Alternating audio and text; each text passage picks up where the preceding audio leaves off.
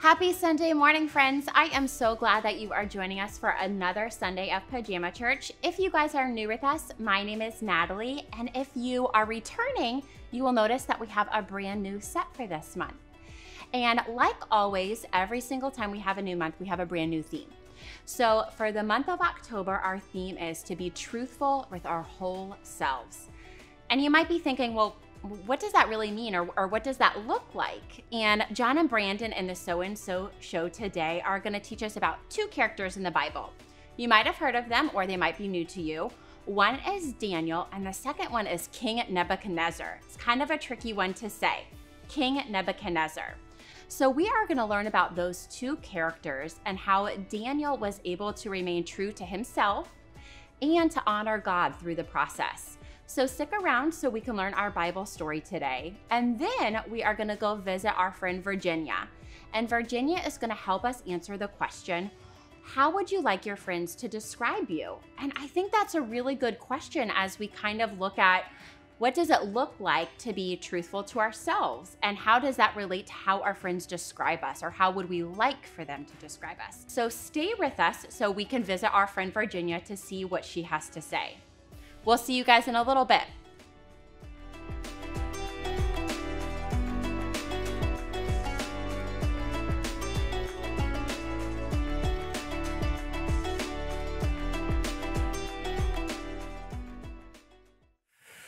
Okay. I like to go swimming.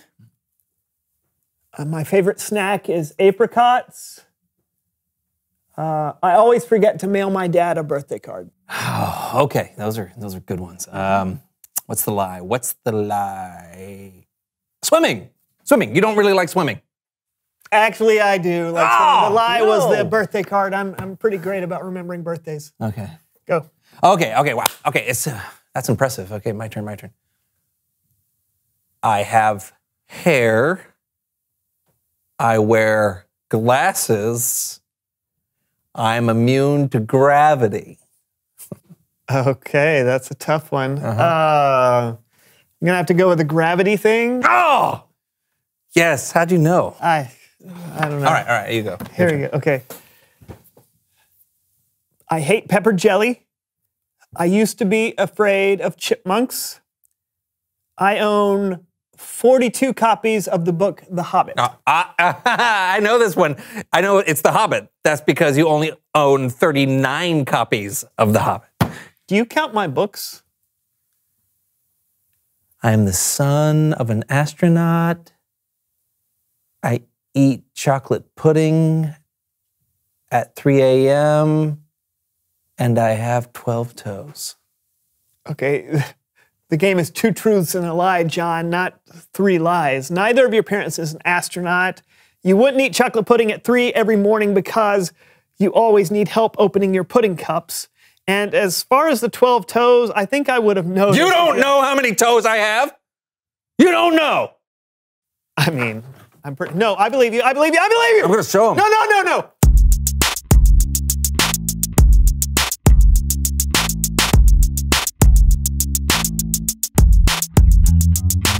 Hey everyone, I'm Brandon. And I'm John, and welcome to the Sue and Sue Shoe. You're so funny. He's so funny. The So-and-So Show, John. But he's right. Welcome to our most devoted, loyal, happy audience who always warms our hearts, gives us purpose, and makes us feel so cheerful. Wow, you are in a good mood today? I'm always in a good mood, John. Really? I'm the peppiest person I know. Oh, you must not know a lot of people. What was that? Oh, nothing.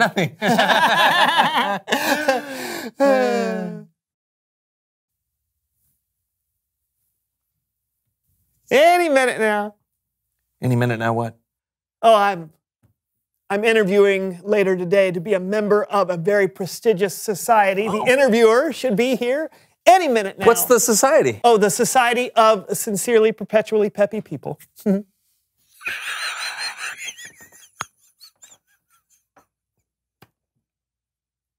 Oh, you're being sincere. Yeah, of course I'm being sincere. I'm a sincerely, perpetually peppy person. You? I am! Okay. Okay, maybe I'm not always peppy, But anyone who's anyone is a member of the SOS PPP, and I prefer being a perpetually peppy person who's popular. Plus, it looks really good on a resume. So if you'll just make me look good in front of the interviewer, I would really appreciate it. Do you think you can do that for me, best friend in the whole world? Sure. All right. Hello, peppy people! My name is Samantha, and I'm the Senior Assistant Selector for the Society of Sincerely Perpetually Peppy People. Well, welcome. Oh, you must be Brandon. Oh, what? No, I'm John. This is Brandon. Yes. Oh. Hi, I'm the Brandon the person you wanted to see when you he's me. It is a pleasure, Brandon. Sit. I am sitting. No. Oh, hey, sit down. Oh. I mean, would you here have a seat? Here. Oh, okay. There you go. Okay. On the chair that there's. Thank I was you. putting Thank out for you. you. Let's go. Yeah. So, how are you doing today, Brandon? Splendidly. I'm so good because of all of the birds and the sunshine and the happy thoughts. Yeah. He was so happy this morning. I barely recognized him. Oh, John. I mean, I looked at him and I said, "Whoa, who is this?" Please stop helping me. I really like your club. Yeah. Oh, well, thank you. We at the Society of Sincerely Perpetually Peppy People pride ourselves on our constant cheerfulness, happiness, peppiness, merriment, glee, and bliss. Don't those all mean the same thing? Let's get to the interview, shall we? Oh, I love interviews. Actually, it's more of a game. Oh, I love games. Yeah, me too. Can I play too? Of course, Awesome. of course. So I'll hold up a photo, and you say the first thing that pops in your head. Oh, I love saying the first thing that pops into my head. I do it all the time. Door. Lamp. Giant pencil. I'm having so much fun. Okay. All right, so photo number 1. Brandon, you go first. Okay, sleep. No, I only say that because sleep is what I want to do when I watch soccer. I mean, it's not a negative thing. Sleep is important for your health. Okay, try to keep your answers to 1 or 2 words, okay? Oh, right, yeah. Okay, All right. John? Fun. Okay. Numero 2. Brain freeze. Yummy. 3. Loud. Beautiful. Ants. Oh, watermelon. Expensive. Party. Excuse me. Brandon, are you okay? Of course. Why? Well, it just seems your answers don't seem particularly perpetually peppy. Oh, yeah. I'm sorry. I think I'm just nervous. I mean, you're the senior assistant selector. If I'd have known they were bringing the SAS of the SOS PPP here, I'd have been more personally prepared to be perpetually peppy. I see. Yeah. But just so you know, the Society of Sincerely Perpetually Peppy People isn't for everyone. Some people are only peppy periodically, and that's okay. It is? Certainly. Some people only want to join the society because they think it'll make them popular. What? I know. But what really matters is staying true to who you are. Oh. Yeah. So, let's get on with the game, shall we? Oh. All right, I just have 1 more picture. Oh! It's Bible story time with Kellen.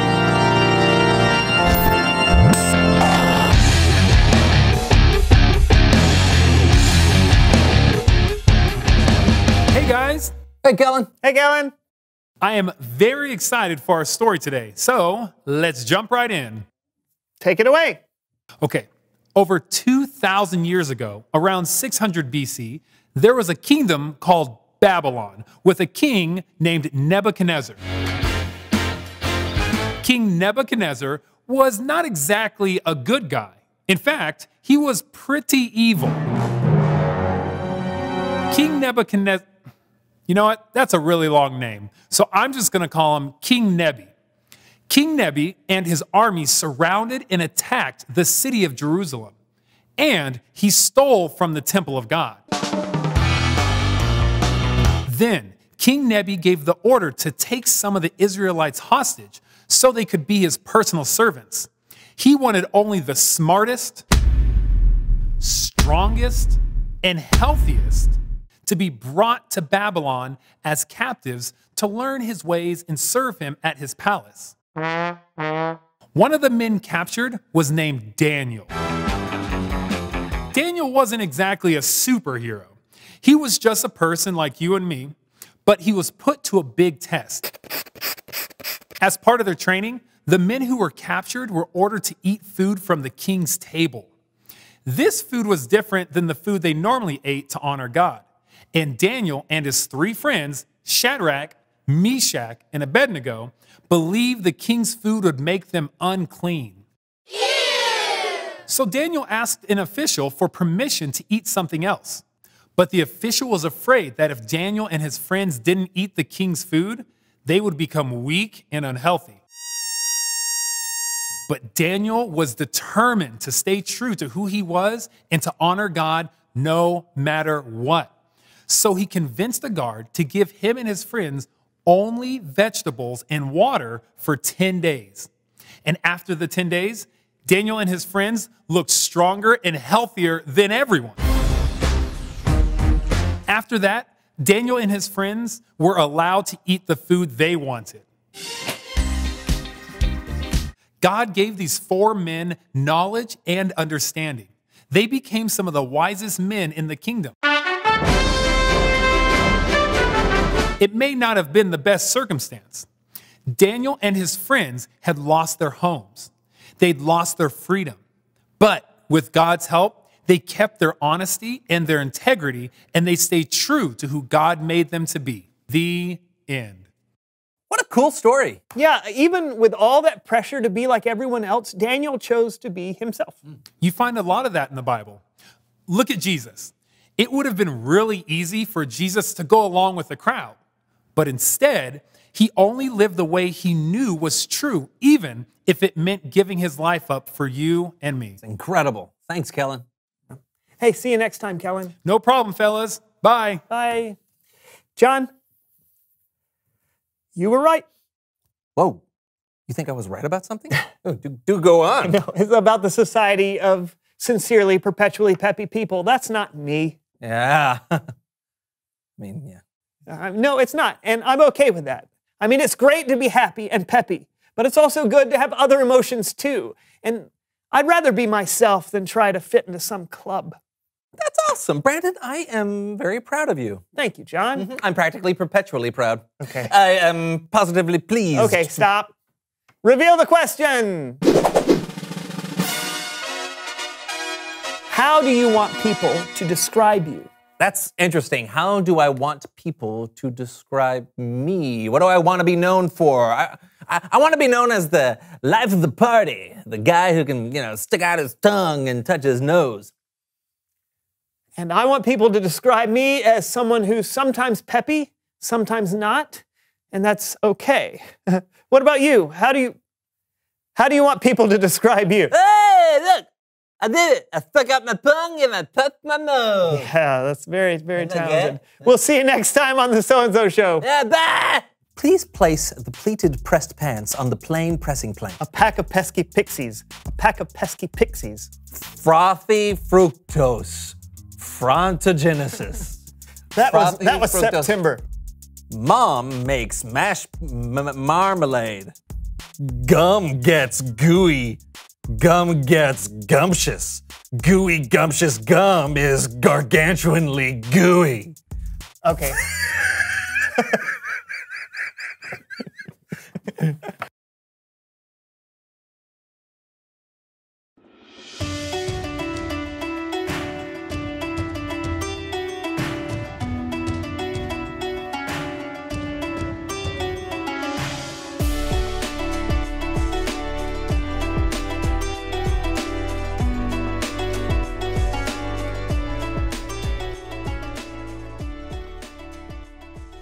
I am Virginia, and I am 6 1/2, And I talk to God about what I'm thankful for, like my bed, my bike, my desk, and my family and friends.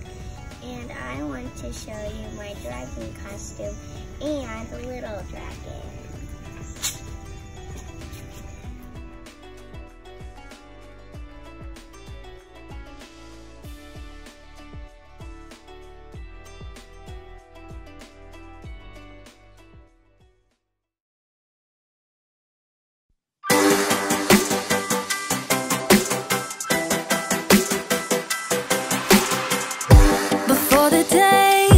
Took a breath, you had a plan for my every step. You promised to always be by my side. I believe that you are the way, you are the truth, you are the light. So I sing this to you. You keep your promises every day. I will believe in everything that you say. Yeah, in the dark I know you're making a way. Jesus, I will trust you.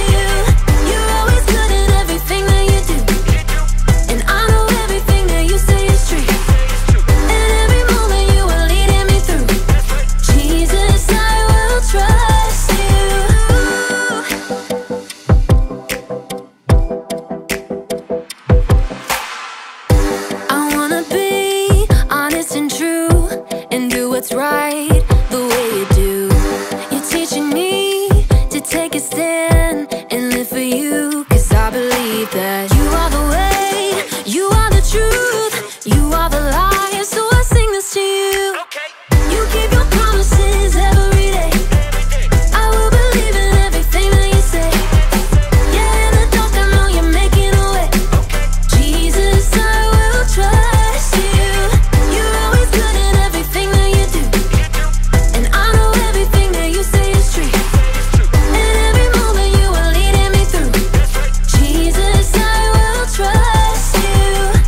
Even in the moments I feel alone, I know I can. Trust that you're working and holding my world in your hands. Even in the moments I feel alone, I know I can. Trust that you're working and holding my world in your hands. You are the way, you are the truth, you are the life. So I sing this to you. You keep your promises every day. I will believe in everything that you say. Yeah, in the dark I know you're making a way. Jesus, I will trust you. You're always good in everything that you do. And I know everything that you say is true. And every moment you are leading me through. Jesus, I will trust you.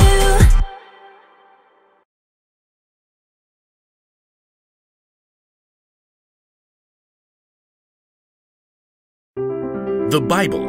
It's 66 books of history, stories, letters, and poetry that fit together to form God's one big story. The epic adventure of how He created us and loves us so much that He made a way to rescue us. As we travel through the Bible, from Genesis to Revelation, we discover people who met God and found their lives changed forever. Now, for an amazing story. Inspired by the book of Daniel. Chapter 1. Daniel was only a very young man when King Nebuchadnezzar of Babylon conquered the land of Judah. Nebuchadnezzar made sure that God's people wouldn't rebel by taking Daniel and other young men from royal families in Judah and marching them back to Babylon with him. Will we ever see our home again? Daniel's friends were just as scared and confused as he was. Where will we live? What will he do to us? I sure hope the food is decent. Daniel tried to reassure them as the imposing city gates rose ahead.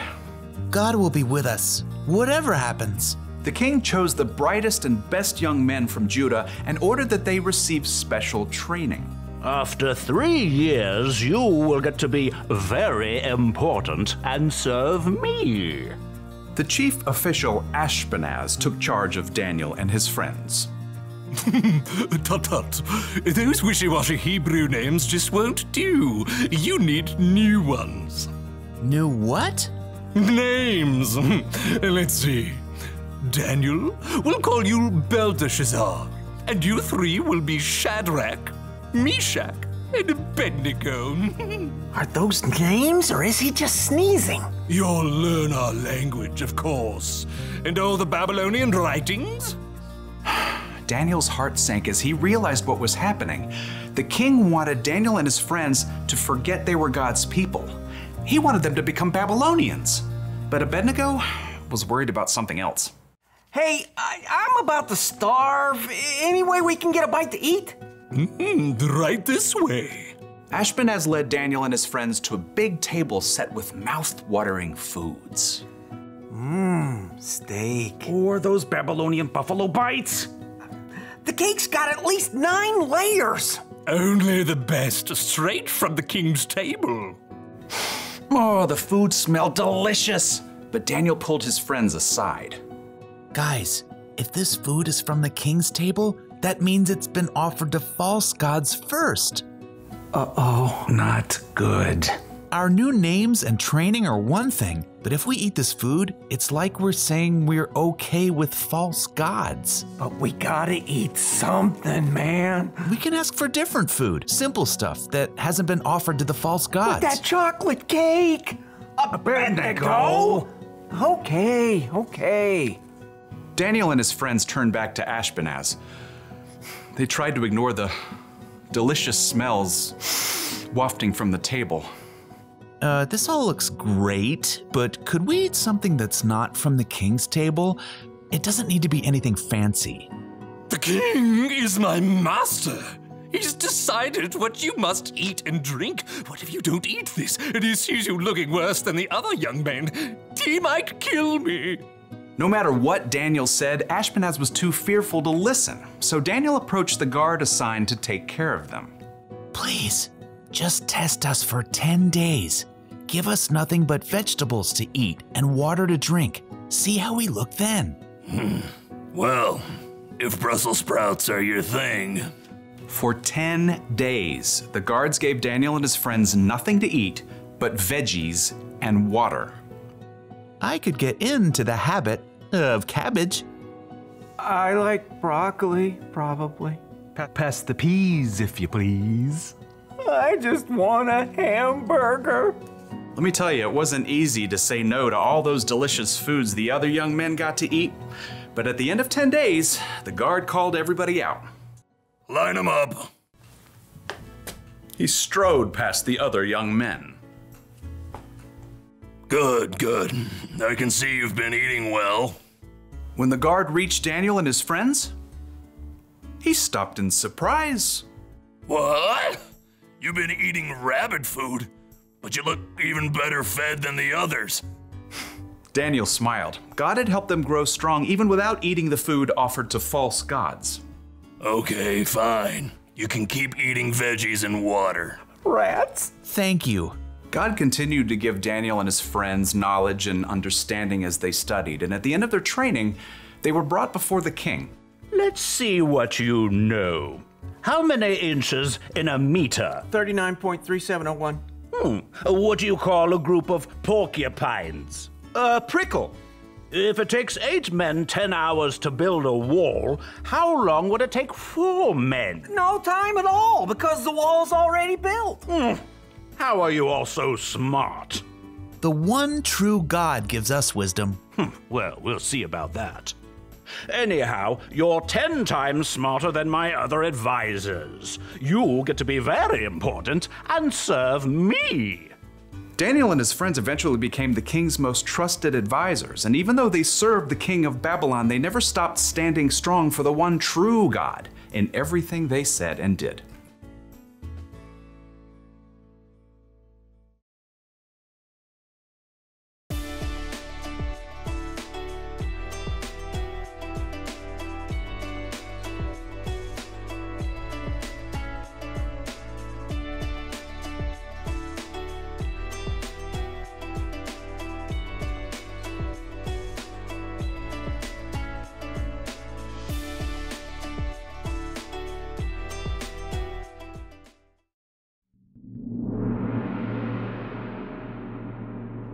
Philippians 4, verse 8. Finally, brothers and sisters, whatever is true, whatever is noble, whatever is right, whatever is pure, whatever is lovely, whatever is admirable, if anything is excellent or praiseworthy, think about such things. Welcome back, friends. So I'm curious what you all thought of Virginia's answer this morning and to how would you like a friend to describe you? And we would love to hear your responses too. So talk to a caregiver in your home and feel free to give us some responses on our Facebook or Instagram page. We would love to know what you guys think. So as we wrap up our first Sunday in the month of October, I would love to close us out in prayer. So I like to close my eyes and bow my head, and you guys are welcome to either join me, you can repeat the words after me, or you are even welcome to say your own prayer. So I'm gonna close my eyes and I will lead us out in prayer this morning. Ready? Okay. Dear God, thank you so much for bringing our friends together this morning. Thank you for sharing the story of Daniel with us and reminding us that we can remain truthful to who we are and who you created us to be. Help us be our whole truthful selves, God, and help us to continue honoring you. It's in your Son's name we pray. Amen. Amen, friends. I am so glad that you could join us this morning, and we cannot wait to see you next Sunday for another morning of Pajama Church. Have a good week, friends.